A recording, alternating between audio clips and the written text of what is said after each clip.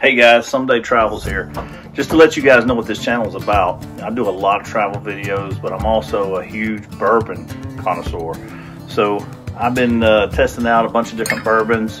I'm going to share some of my everyday drinkers, but also while I'm on these trips, I'm going to find the best whiskeys and compare them to our bourbons that we have here in the States compared to the best whiskeys or just the best alcoholic beverage I can find while I'm doing my travels overseas. I've been to a lot of places already, Thailand, I've been to Everest up there in Nepal, Kathmandu, India, did the Taj Mahal, things of that nature. So I figured, you know, why not on these travel trips? I'm going to try to bring you this travel, but why not also try to bring you some of the great specialty drinks that I'm going to see in these other places.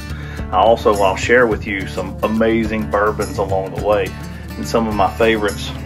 Right here, I don't think the camera's focused in, but I'll show you. I mean, I'm a huge Eagle Rare fan. Down here, we can get this stuff for around 40 to 60 bucks, depending on where, you know, we find it at, what stores, and if you make the right connections. I know some of you boys that live outside the tri-state area here, which my area is Memphis, Tennessee. When I say tri-state area, I'm talking Arkansas, Mississippi, and Tennessee. Some of the boys on the outside of that area are paying up to $100 to $150 a bottle for some Eagle Rare.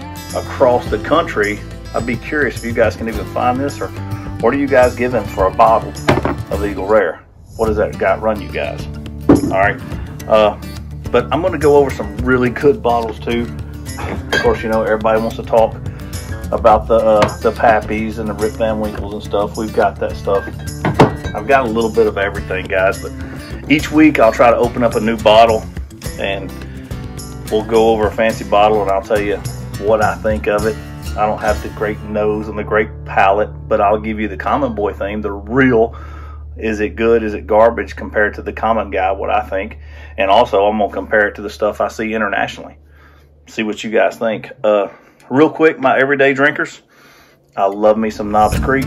Now this is a 9-year single barrel, of course, but usually just your $40 single barrel select for Knobs Creek. I love to drink that, is on my daily.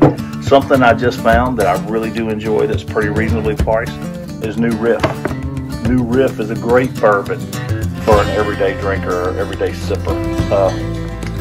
I'm going to crack some of these bottles in later on videos, so please subscribe and like, because we're going to open up all kinds of stuff, even some Kentucky Owl.